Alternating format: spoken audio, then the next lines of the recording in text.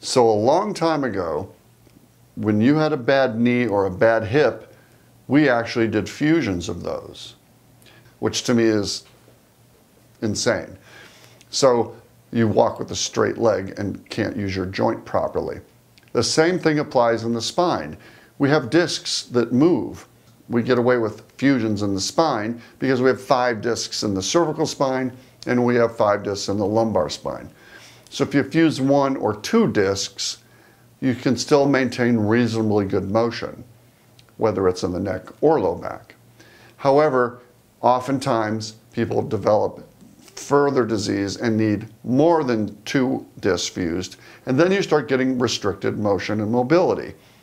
80% of the patients I see are good candidates for artificial disc replacement, but some do require a fusion or a combination of the two called a hybrid, where we might fuse 1 disc and do an artificial disc next to it.